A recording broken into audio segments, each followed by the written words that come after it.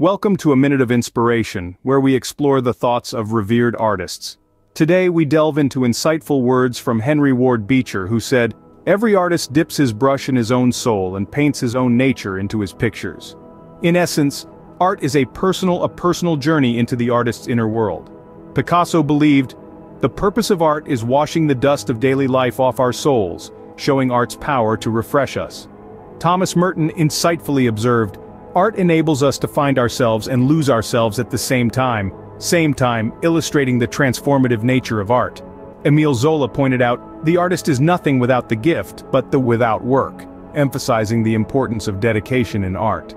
Lastly, Picasso reminds us, art is the lie that enables us to realize, highlighting art's capability to reveal profound truths. Until next time, keep creating.